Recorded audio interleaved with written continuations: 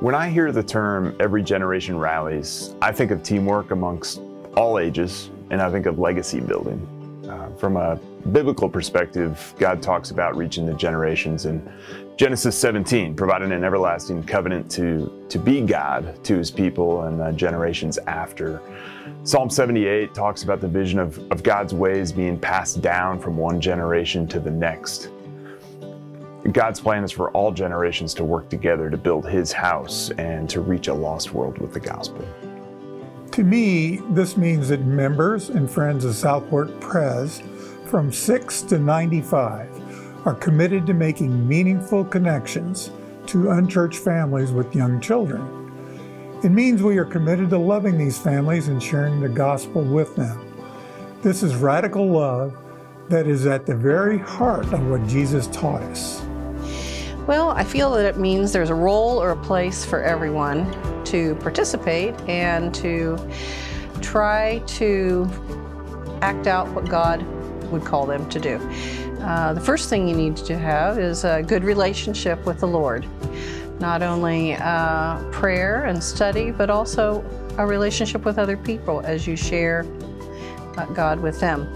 So, every generation means that everyone can have a relationship with the Lord, and they need to make sure that they are hearing what he says, what he's calling them to do, and then to be ready and willing. And I know sometimes that's hard for people, but if he's calling us into service of some kind, or volunteering for a committee or a program, or maybe it's just helping someone who is at home that needs a friend, maybe a phone call or a card, just to listen to what God is calling us to do and be there, whatever age we are.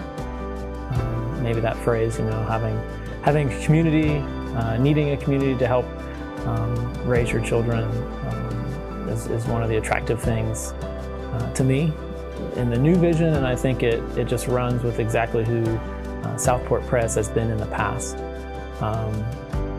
and kind of points us to continuing that same strength in the future.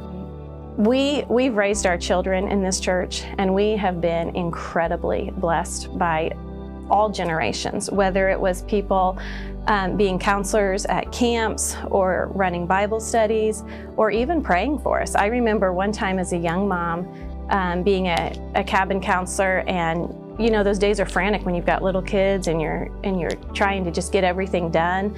And there was a card on the bed from an older lady in this church saying, "Hey, I've been praying for you and thinking about you." And I just felt like when Moses had his arms lifted up, and I thought someone else has been lifting up my arms, and we've benefited from that. Benefit's not really the right word, but we've just been so loved and encouraged by that we are so filled with gratitude. We want to pass that on now to other families.